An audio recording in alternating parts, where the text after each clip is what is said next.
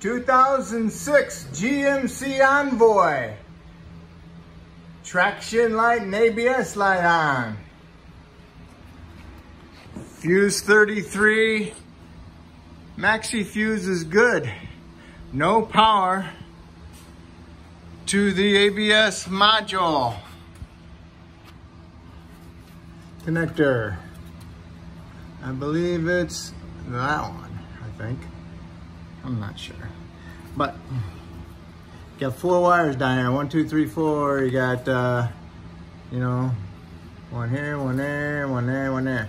This one's constant. And I don't know which one, other one is the other red one. But you got 2 red ones coming down here. And one of these 2 is hot. Okay? They're both supposed to be hot. I had no power here. I had power upstairs coming from the fuse panel. So then I come over here by the secondary air injection hoses. You got your body clip here and you got a body clip here. And I took the wires out of this loom, and here he is, right by this one. Okay, right by the air injection tube, so it's right there. That's where my brake was. Supposed to have 13 volts, you know, with the car running. And at the connector, I had nothing. There's two powers there. Only had 1 power. It's supposed to be 2. Okay, so there it is.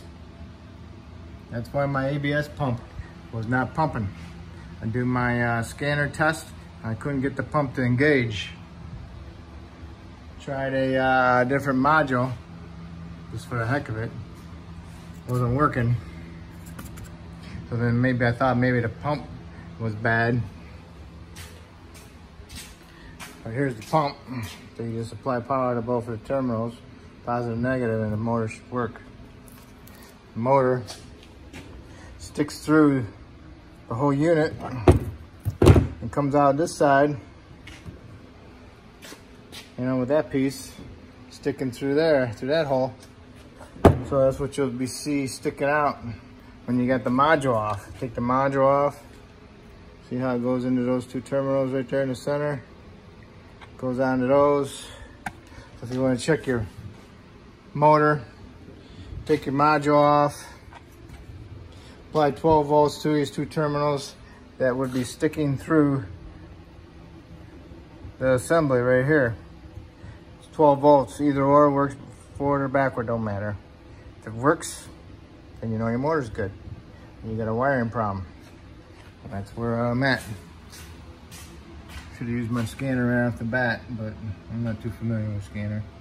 So, but there's where my brake is. If you have a problem with your ABS, come up with a pump code. And that's probably why you have a pump code. Right there, because of the broken wire, corroded wire. Okay, I'm gonna fix it. If there's a problem and it don't fix it, then I'll be coming back and adding on to this video. Otherwise, this is it. Thank you. I'm gonna show you my repair. Okay, I'll put that on the loom and I'll just do this and I'll just do that. I'll twist it like that, okay? I'll twist it like that and I'll put it back in the loom. And yes, it did fix it.